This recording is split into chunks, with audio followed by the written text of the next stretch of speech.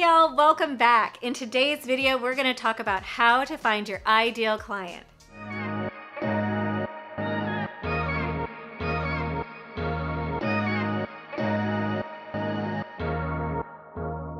So, are you my client? Are you my client? I kind of feel like that book, that kid's book of all of like, are you my mom? Are you my mom? So that's what it really felt like when I was starting my practice way back when. I was so worried about making ends meet, paying my bills, that I would see any client that called. And what ended up happening is I worked way too much and I kept having to do so much research when somebody would come in with renal disease.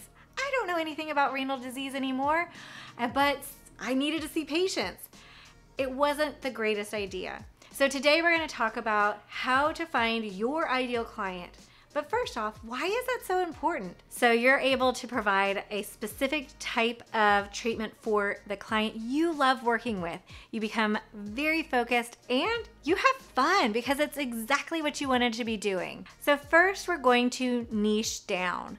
And I know this is super popular right now. There's 1,012 videos about niching down, and it actually is really important. So with niching down, think about all the clients that you've worked with through your rotations, that you're currently working with, even at the hospital, that you just really love and that you feel really good about helping. So write everything down. Then you're gonna get another pen, and I want you to see if you can clump them together. So it might be all of the medical nutrition therapy, or it might be a clump of sports. So see if you can create 3 broad areas that you enjoy. I'm just gonna use mental health, medical nutrition, and cardiovascular. So those are my 3 areas. From here, I want you to create an ideal client.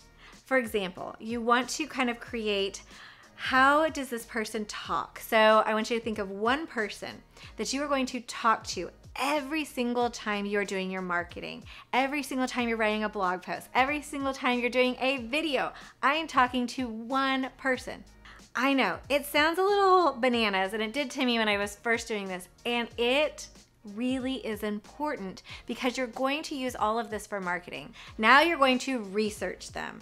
Think about how old they are, what gender they are, what kind of books do they read, where do they hang out online, what kind of things they think are fun. And it really helps you to connect and have a meaningful conversation when writing all of your marketing. When I first started doing this, I was so scared that I was going to limit myself. Well, if I said that they're X age and X gender and all of that, I was worried it was just gonna pull me back and I wasn't gonna be able to reach as many people.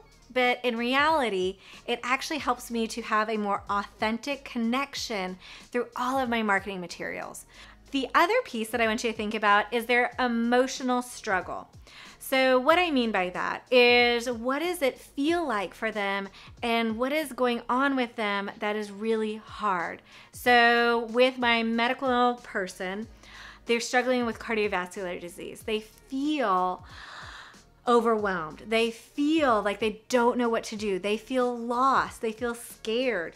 Maybe with your sports people, they feel driven, they feel excited, they feel competitive. Whatever that feeling is, really hone in on it. If you don't know them, try to think about what it would be like for you to do something that you've never done and you have to ask for help.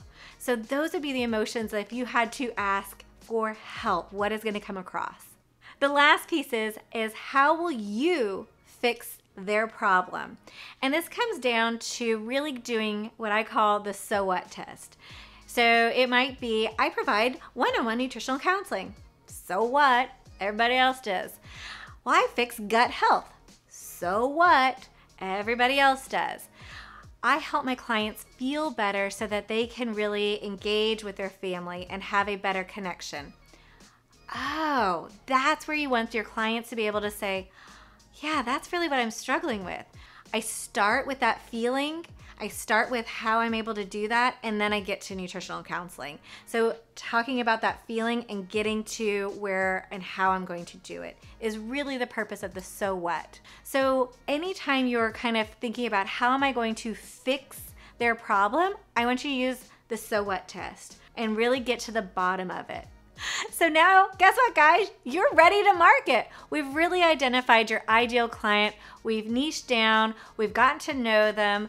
We have put together our whole entire pitch based off of their feelings. We've done our so what test. We are ready to market. So in our next couple of videos, we're going to talk about how to actually do that. You guys are fabulous. Keep being amazing. I will see you in the next videos. Have a fabulous rest of your day. Bye, guys.